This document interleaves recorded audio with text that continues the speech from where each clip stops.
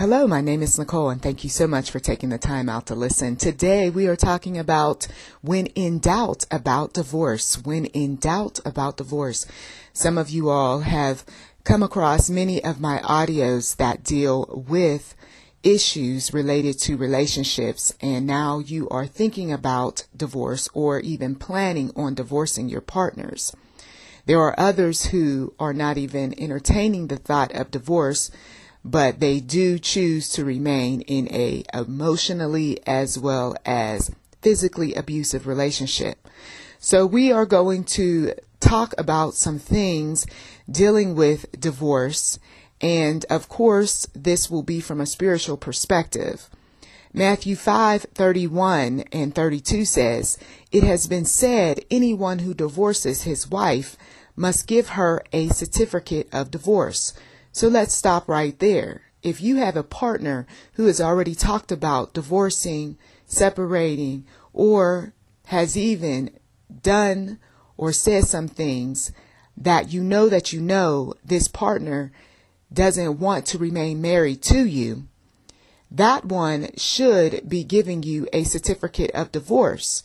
The problem is that a lot of people like to talk about how they don't want to be with their partners, but then they don't back it up.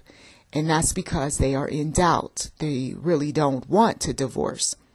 But if you know that you have had enough of the drama, enough of the abuse, enough of someone threatening to divorce you, then you might end up being put in the position of giving your partner a certificate of divorce. So even though the scripture says anyone who divorces his wife must give her a certificate of divorce, nowadays a lot of women are giving their husbands a certificate of divorce. Okay. Remember the time frame at which Jesus showed up. It was when men were initiating a lot of things.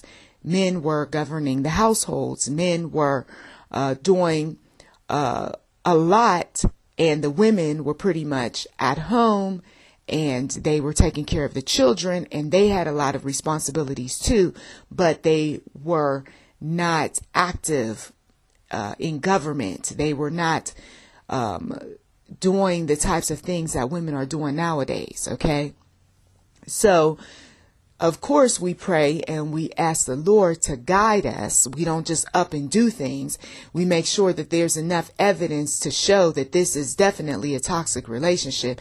And if you were unequally yoked from the start and this person has still not been won over to Christ, then it is safe to say that you are in a relationship that is unequally yoked, and you are going to need to do the necessary things to break free.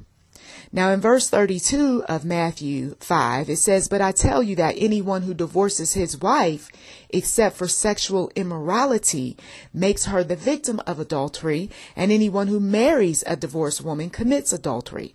So this right here is plain. I know as much as we like to just take the scripture and put a spin on it so that we look okay, we look all right. It is what it is, okay? And this is why we ask God for his grace, for his mercy, and all of that, because some of us went on and did some things that was ungodly in marriage, outside of marriage, and so forth, okay? Now, Mark 10:2-12 says, "Some Pharisees came and tested him by asking, 'Is it lawful for a man to divorce his wife?'" Now, let's just stop right there. At that particular time, there was quite a bit of things going on when it came to women and men. And one of the things men were doing was they were divorcing women for just about anything. And then when Jesus came along, he made it more specific. Okay, so that's where the sexual immorality and the adultery and so forth comes into play. And the men as well as the women were getting out of those relationships. But some men, they were just saying, listen, this woman isn't doing this, that, and the other for me, and I'm giving her a certificate of divorce. So this is where people end up having to look at what the scriptures say, because sometimes we do have these individuals who I just don't like her. She said something wrong to me the other day. I don't like him because he raised his voice. Maybe I should consider divorcing him. So sometimes our minds can run away with us, and other times our minds aren't running away from us. We know that the situations that we're in are not biblically sound. They are not God-fearing. There is a lot of deceit.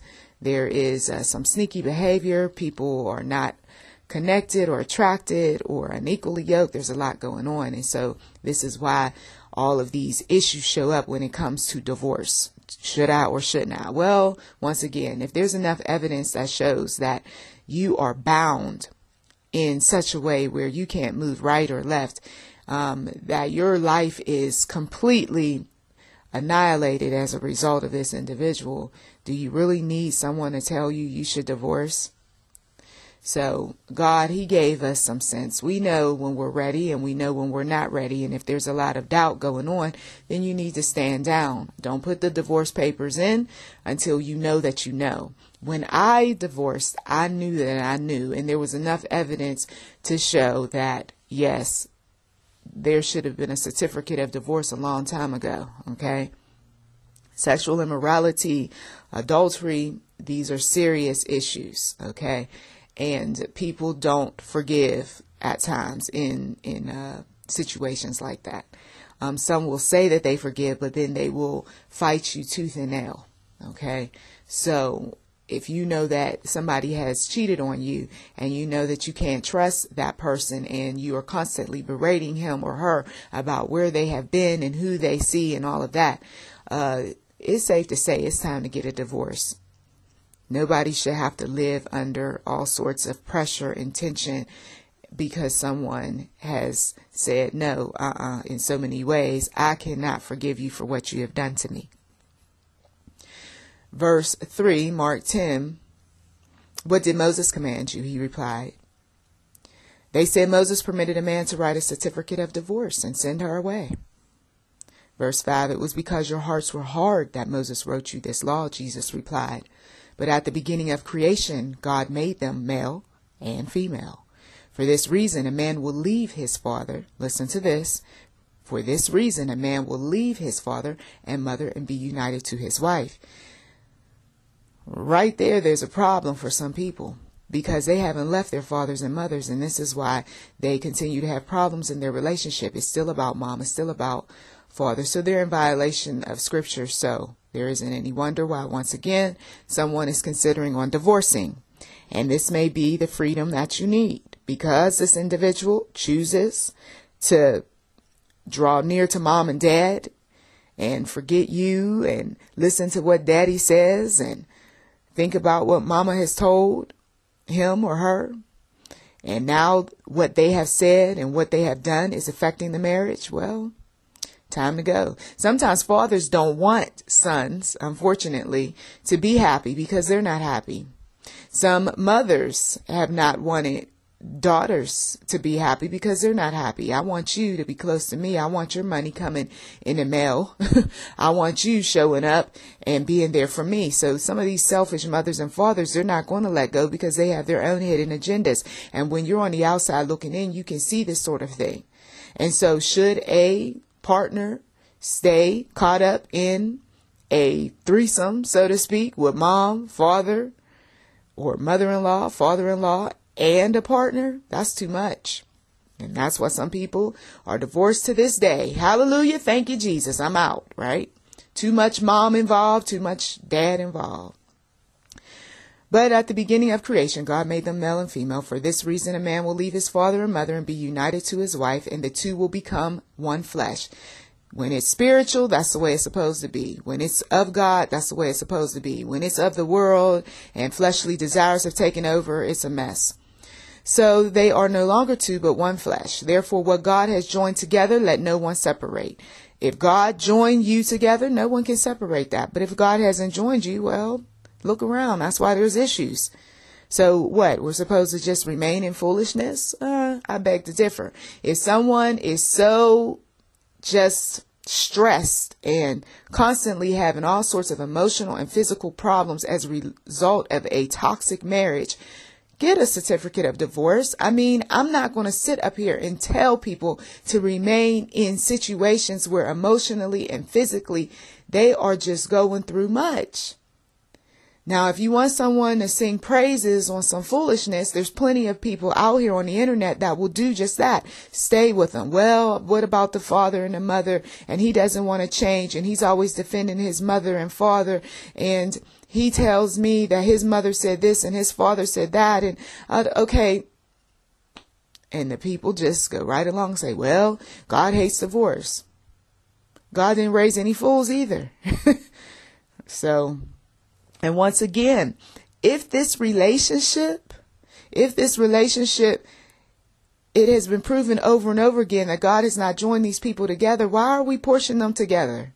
Therefore, what God has joined together, let no one separate. But if God hasn't joined them, then, and sometimes people, they got married under false pretenses. Others have gotten married under, unfortunately, Satan connections, satanic, toxic, messed up sort of reasons.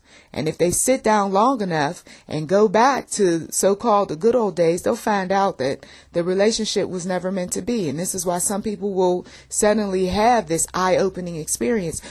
You know what? Now that I think about it, I should have never married him. So then why are you staying in this situation? Well, because I love him. Well, so love allows you to be beaten, mistreated, disrespected, and all of that. Oh, okay.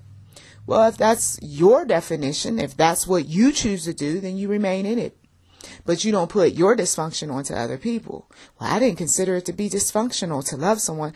No, what makes it dysfunctional is when you allow someone to use and abuse you. That's what makes it dysfunctional. But quality relationships, they don't worry about people emotionally and physically abusing them. Quality relationships are just what they are. Now, some people, they stay in relationships because they feel obligated to take care of a partner because of those vows. For better or for worse, in sickness and in health, till death do us part. So because you took those sorts of vows, you feel that you need to adhere to those. You need to stick to them.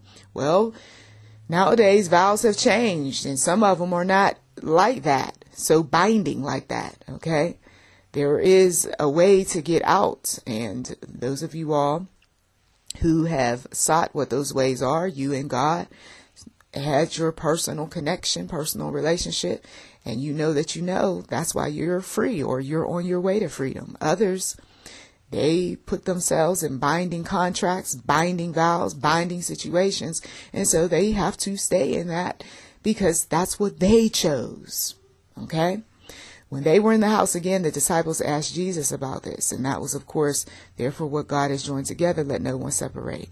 He answered, anyone who divorces his wife and marries another woman commits adultery against her. So that's how he answered it. This is one of those things where you got men who have done this over and over again. When he tells you that he has married and remarried some more, you got to know that there's something wrong. Point blank and simple, there's something wrong. I didn't say he was wrong. I just said there's something wrong because I know how people like to play around with words. So if you want to get mixed up in that sort of arrangement, then by all means you do it. And then if you don't, then you stay away from it. Okay. Verse 12. And if she divorces her husband and marries another man, she commits adultery. Okay. So we can't play around with the scriptures. We know that if we have remarried, we already know what we've done. That's why we ask God for his grace and his mercy, and we ask God for his blood covering. And sometimes people remarry because they believe it's going to be better. And it does. It does get better at times, but then you also run into the same issues from the last relationship. It shows up in the new relationship. And then you say to yourself, I should have never even got married to begin with. Remember, God doesn't put any more on us than we can bear, but we sure can. Luke 16:18, anyone who divorces his wife and marries another woman commits adultery, and the man who marries a divorced woman commits adultery. Okay? 1 Corinthians 7:39, a woman is bound to her husband as long as he lives. Did you hear that? Once again, a woman is bound to her husband as long as he lives. Sounds like a little bit of bondage, right? It makes you think, was marriage a good idea from the start? A woman is bound to her husband as long as he lives. But if her husband dies, and this is why some of you all, you don't feel moved to get a divorce. You may think about it, but you don't really feel moved to do it because of this scripture right here. But if her husband dies, she is free to marry anyone she wishes, but he must belong to the Lord. So you are in this because, as morbid as it sounds, you're waiting for death of a partner. That's what's going to free you. And then some of you all, a death of a partner is going to take place, and you went through so much in this marriage that you're not interested in getting married to anyone. But if you should want to get married, she is free to marry anyone she wishes, but he must belong to the Lord. He must belong to the Lord. He must belong to the Lord. How do you know that? You've got to look at the evidence. You've got to look at that fruit on his tree. You've got to compare scriptures to his modern day lifestyle. You've got to look at him in a whole new way, in a way that you probably didn't look at your current partner. It's going to be one of those things where if he is not walking with the Lord like he's supposed to, it's going to be more drama, probably even worse, that next marriage. But that's why some women, they're not going to divorce because they are bound to this thought that I am not going to be free unless my husband passes away. I'm not judging anybody. You deal with all of what comes with him while he is on this planet. And you just might pass away before him due to all the stress. Ephesians 5:33. However, each one of you also must love his wife as he loves himself. And the wife must respect her husband. Now, some of this isn't going on in relationships. So once again, this is why people think about divorce. Because he's not loving his wife. Okay? He doesn't even love himself. And the wife, she sees that she's not loved, so she's disrespectful toward her husband. How long are we supposed to stay in situations like this? Okay? And eventually what happens? Somebody cheats, and then there you have it. You got your grounds for divorce. Because if he doesn't love her, he is going to eventually stray away and do some things, whether emotionally or physically. Cheating is cheating. You can be able to get a divorce. Matthew 19:6-7. So they are no longer two but one flesh. Therefore, what God has joined together, let no one separate. Once again, it's reiterated. Verse 7 says, why then, they asked, did Moses command that a man give his wife a certificate of divorce and send her away? Romans 7:2-3. For example, by law, a married woman is bound to her husband as long as he is alive. But once again, if her husband dies, she is released from the law that binds her to him. Okay, she is released. All these women walking around here, they're free. Their husbands long passed away.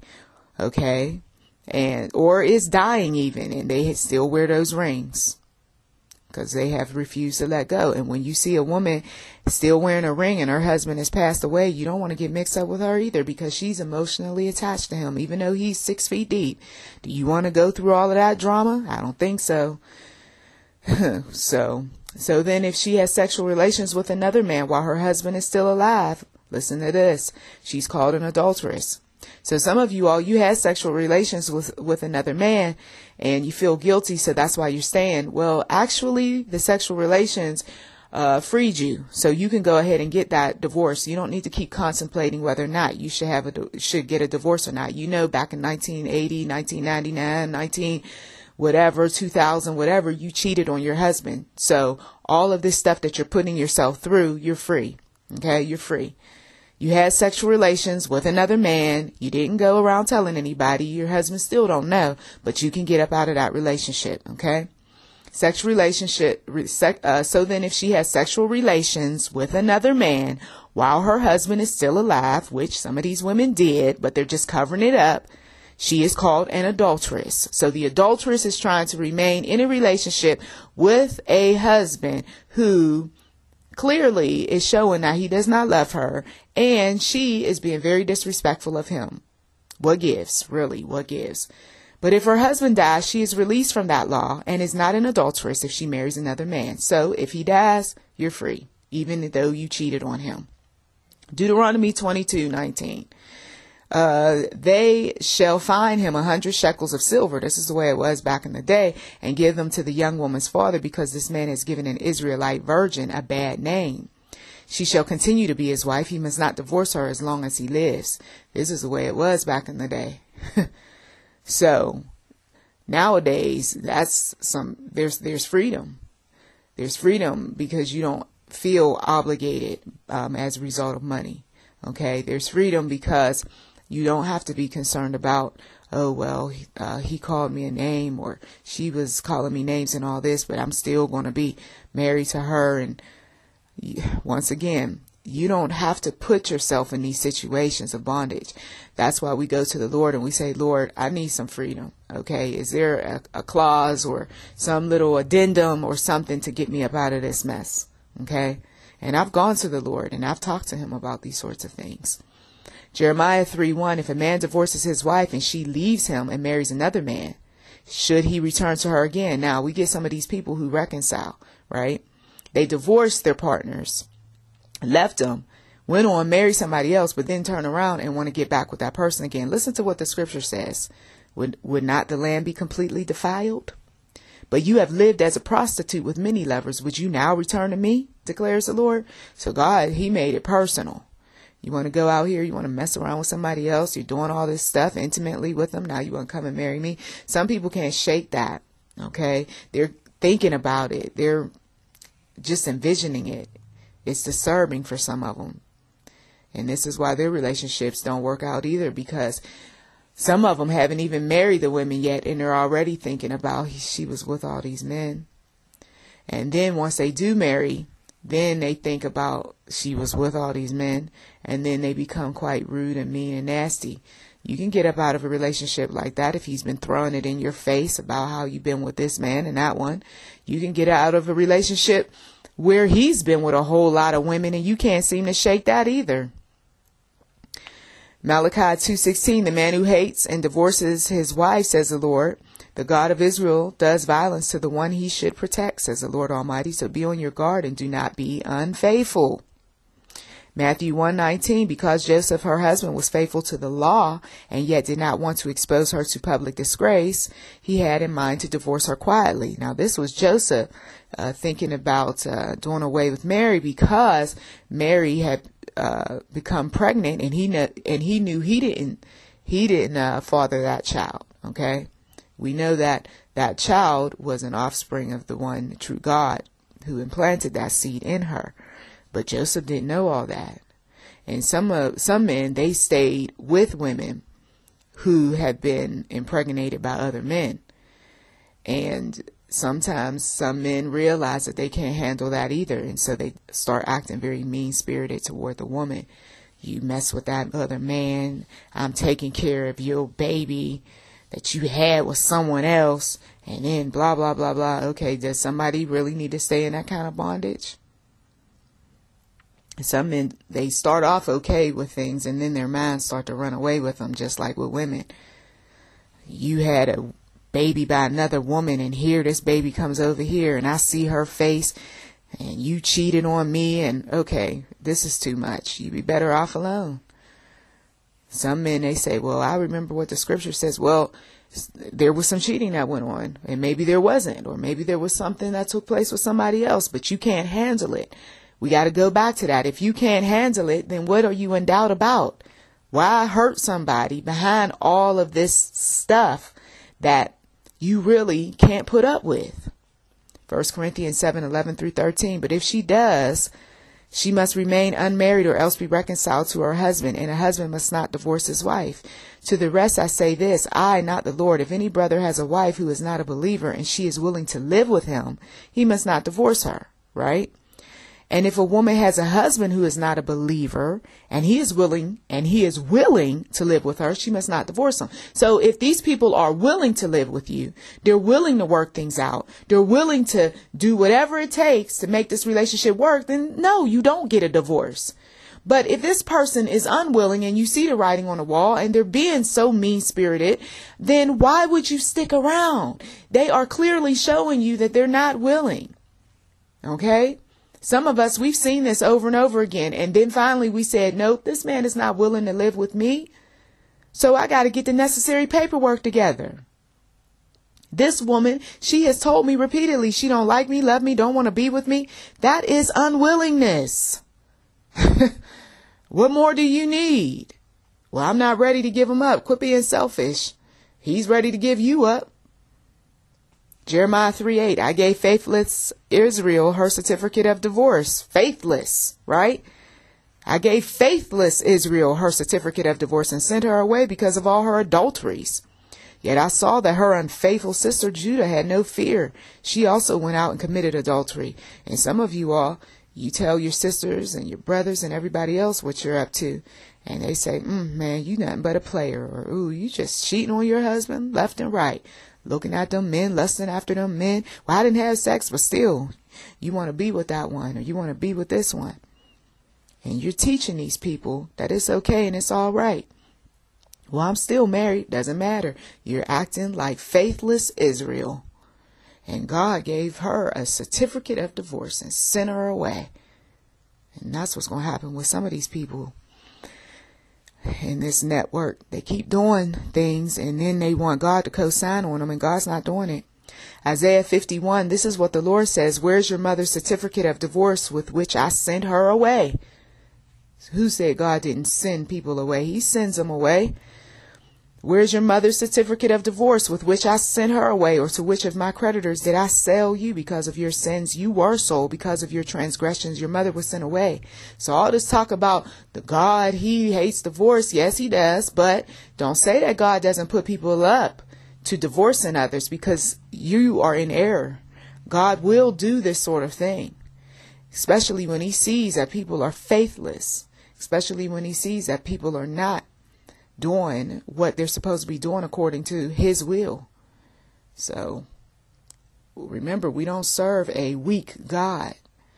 Deuteronomy 24:1-4. If a man marries a woman who becomes displeasing to him because he finds something indecent about her, okay, he found something indecent about his woman, and he writes her a certificate of divorce, give it to her and send her from his house. Okay.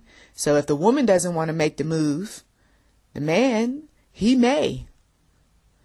And if after she leaves his house, she becomes the wife of another man and her second husband dislikes her and writes her a certificate of divorce, give it to her and send her from his house. Okay. That's what happened to some people. They're on their third marriage and it's still not working. You got to know something's not right. Why waste people's lives trying to make something happen, make something work that is not working? And if anything, the best advice is to stop getting married. It didn't work with the first one. It didn't work with the second one. Now here comes the third one. It's still not working. Enjoy your freedom. Enjoy your singlehood. Lord Jesus. Hallelujah. Thank you, Lord. Then her first husband who divorced her is not allowed to marry her again after she has been defiled. You see, she's been defiled, the scripture says. That would be detestable in the eyes of the Lord. And I know some people who did just that. Do not bring sin upon the land the Lord your God is giving you as an inheritance. So when that ex shows up talking about he still wants you or she still wants you, no, thank you. No, thank you. Matthew 19:8 and 9. Jesus replied, Moses permitted you to divorce your wives because your hearts were hard. But it was not this way from the beginning, you see. It wasn't this way from the beginning. I tell you that anyone who divorces his wife except for sexual immorality and marries another woman commits adultery. You heard it once again. Hebrews 13:4. Marriage should be honored by all and the marriage bed kept pure, for God will judge the adulterer and all the sexually immoral. So the marriage bed was not kept pure. He said he wanted to have a threesome. She said she wanted to have her own whatever, right? Without being specific. So everybody starts messing around, doing all sorts of things. The marriage bed is not pure. So you can go ahead and get your certificate of divorce. You don't need to stick around. I don't care if it was back in 1990, whatever, when y'all did whatever you did. Now you got all these problems. You don't need to stick it out. Okay. Those that are in doubt, once again, you have enough evidence in this particular message to go ahead and get a divorce. Now, if you choose to remain in the relationship because you are unwilling to leave, then go ahead on and suffer the consequences, suffer whatever you've been suffering. Okay. But when you come across a channel like this, we are about freedom. Okay. So I don't talk people into staying in binding situations. Those of you all who have followed me a long time, you know this, because God did not talk me into staying in binding situations 10 years ago. He didn't. Okay. He told me to get free. And so I've been free. And as a result of my freedom, I've been sharing these messages because I want other people to be free. I want other people to be free from toxic family situations. Mothers and fathers who are controlling their sons and daughters, your in-laws all up in your business. I want you to be free of that. I want you to be free of these situations where you have been sexually immoral. You and your partner were doing all sorts of things. Now you two resent each other.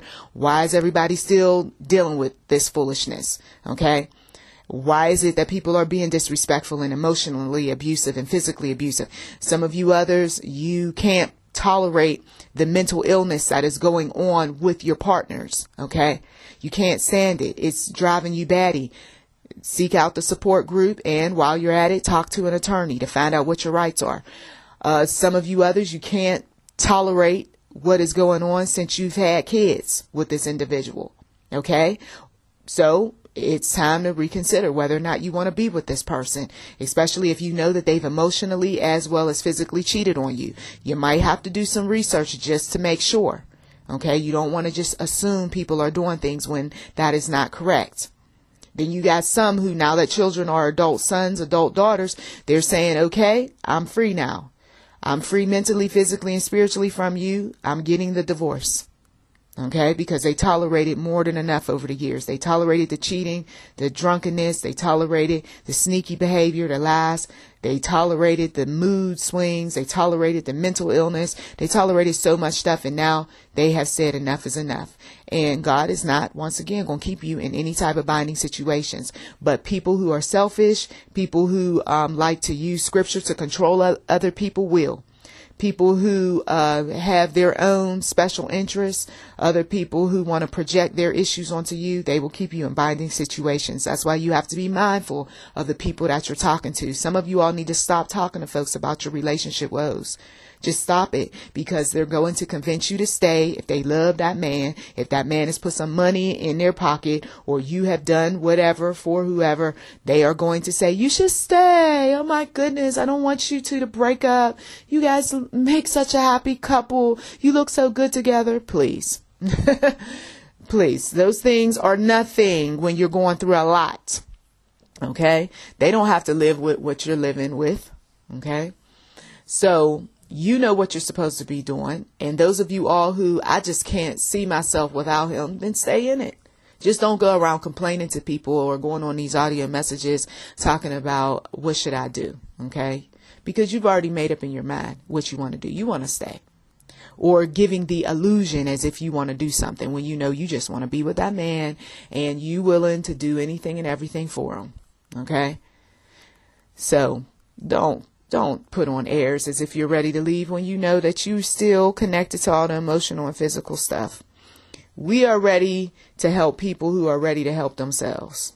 We are ready to get God on board. We are not ready to go along with people's dysfunctional programming from an abusive person. That's what we're not going to do. Okay. So I thank you as always for taking the time out of your busy schedule to listen. You've been listening to YouTube, NM Enterprise 7. To God be the glory. Please do check the description box for anything that might be of interest. Blessings to you.